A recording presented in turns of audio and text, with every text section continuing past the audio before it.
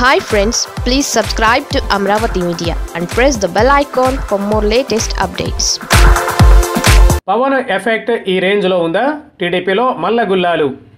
జనసేన అధినేత పవన్ కళ్యాణ్తో స్నేహం ఏమో గాని చంద్రబాబు నిర్ణయాన్ని సమర్థించలేక ముందు నుంచి టీడీపీ నేతలు కార్యకర్తలు నానా ఇబ్బందులు పడుతున్నారు.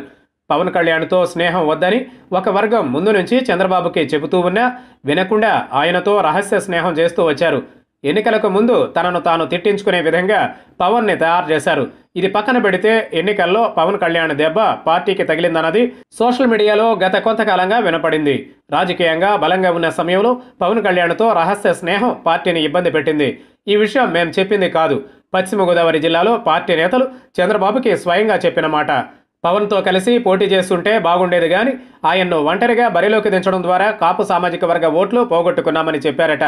దాదాపు 9 నియోజకవర్గాల్లో పార్టీ ఓటమికి కారణం కూడా అదే అనే విషయాన్ని నేతలు చంద్రబాబుకి వివరించారు.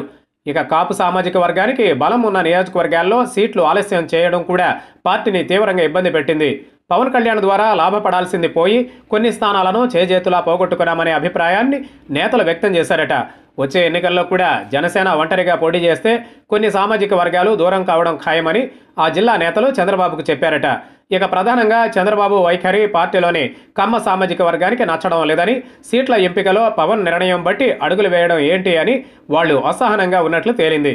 ఏది ఏమైనా పవన్ ఎఫెక్ట్ ఈ ఏడాది ఎన్నికల్లో టీడీపీపై ఎంతలా పడిందో చంద్రబాబుకు క్లియర్గా అర్థమైంది.